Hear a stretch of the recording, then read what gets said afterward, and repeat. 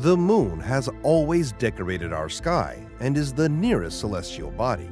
So naturally, humans have long thought of going out there and trying to see if staying there is possible or not.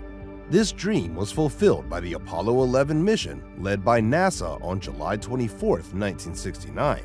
It was, as Neil Armstrong, the first to set foot on the moon, said, "One small step for man, one giant leap for mankind."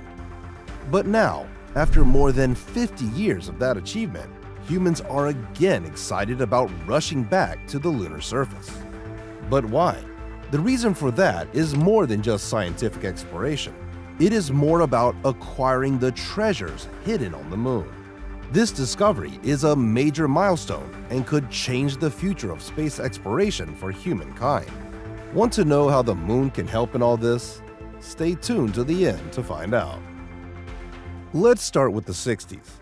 During the ongoing Cold War between the West and the former USSR, this rivalry didn't go into direct battlefields, but carried out missions to bring the opponent down in many ways. The two sides competed in developing intercontinental ballistic missiles as part of their nuclear deterrent strategies. The successful launch of the Soviet Union's Sputnik 1 in 1957 marked the beginning of the space age, emphasizing the Soviets' early lead in space exploration. This event prompted the United States to accelerate its own space program, leading to the establishment of NASA in 1958 and the subsequent Mercury and Gemini programs. The moon served as just the right place to target a successful landing to establish an upper hand in geopolitical influence.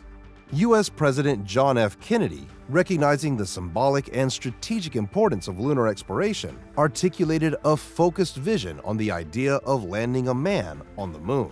It finally happened in 1969, thanks to the Apollo 11 mission. This way, the U.S. was able to become the first country to set foot on the lunar surface successfully. After that, several Apollo missions followed, and they all reinforced the United States' commitment to space exploration, with a total of 12 astronauts landing on the moon. Humans have developed unbelievable technologies in the past 50 years. So why haven't we tried to go back to the moon until now? What happened to that heightened excitement of exploring the moon during the Apollo mission era?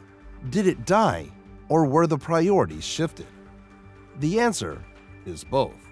You see, the last manned mission to the moon was in 1972 with the Apollo 17, and the main reason for the end of the lunar exploration was money.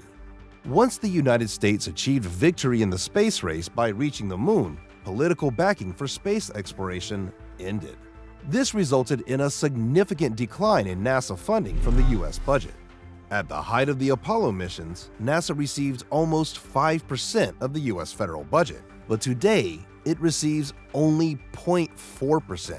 Moon missions are expensive feats, and these budget cuts hit NASA hard. So the exploration basically ended until we found out that the moon isn't just an empty celestial body, but holds some substances that we hadn't discovered yet.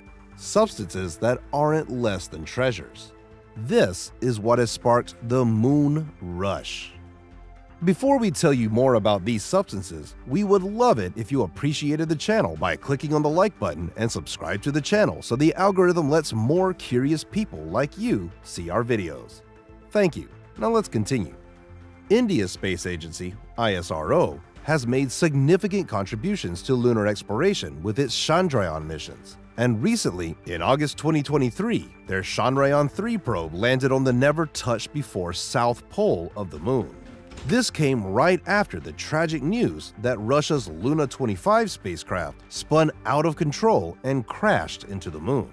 Earlier, in 2008, Chandrayaan-1 had released a moon impact probe, which is designed to separate from a lunar orbiter and gather data on the surface.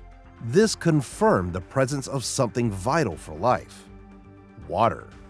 But it was mainly NASA's Lunar Reconnaissance Orbiter and its Moon Mineralogy Mapper M3 instrument that played a key role in identifying water molecules on the lunar surface. This was a huge discovery and probed several questions and opportunities for mankind for its lunar curiosity. Which form is the water on the moon in? Is it as ice or hydrated minerals? Does it mean there could be some form of life there? And can that water sustain future human missions, providing drinking water and perhaps rocket fuel? Water is more than just a survival need. Through a process called electrolysis, water molecules can be split into hydrogen and oxygen, and when needed, these elements in liquid form can be recombined in a controlled burn and used as rocket fuel, propelling the rocket forward.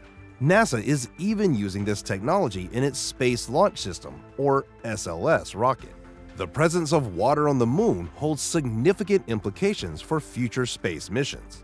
If the water could be utilized, it could sustain humans for more days without needing to send it along from Earth with the mission.